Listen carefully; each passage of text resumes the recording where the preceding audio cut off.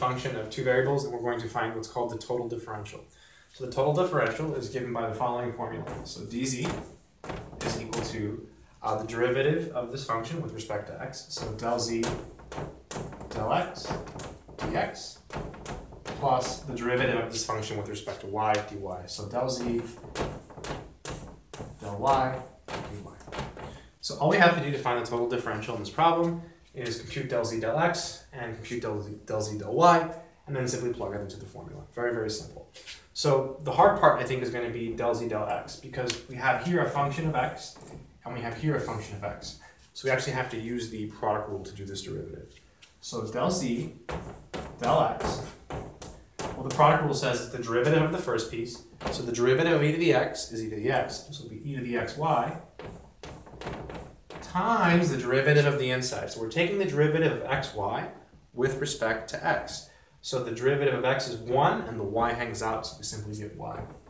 So this is the derivative of the first piece times the second, using the product rule here, plus the first piece, so simply e to the xy, times the derivative of the second piece, which is cosine, right? The derivative of sine is cosine.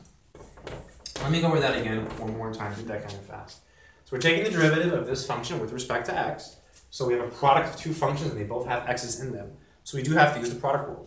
So the derivative of e to the x is simply e to the x. But here it's e to the xy, so we have to use the chain rule. So it's the derivative of the outside evaluated at the inside. So it's just e to the xy times the derivative of the inside.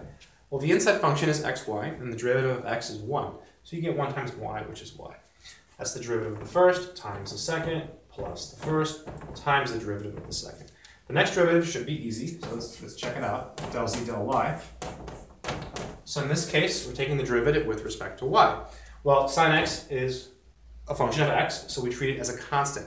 Here we do have a function of y though, so we don't have to use the product rule this time, right? Because this doesn't have a y in it. So it hangs out. The derivative of e to the xy is simply e to the xy times the derivative of the inside.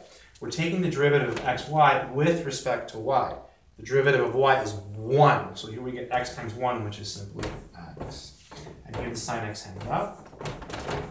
And now we're ready to write down the final answers. The final answer is dz. And it looks like it's del z del x, so it's all of this stuff. I'll write it down here quickly. So this is, I'll write it just like it's written there. E to the xy times y. You could put the y in the front, it's a little bit better, but who cares? Plus, it's not wrong. E to the xy cosine x. And this is dx. Plus, so that's del z del x, right? That's what we have here, and that's dx. Plus, and then del z del y, well, that's this piece here. I'm going to put the x in the front. That's just, well, I'll leave it, but you can put it in the front. Times x sine x dy. So really, the only thing you could do here to make this a little bit better is maybe put the y here, maybe put the x here. So I hope that made some sense.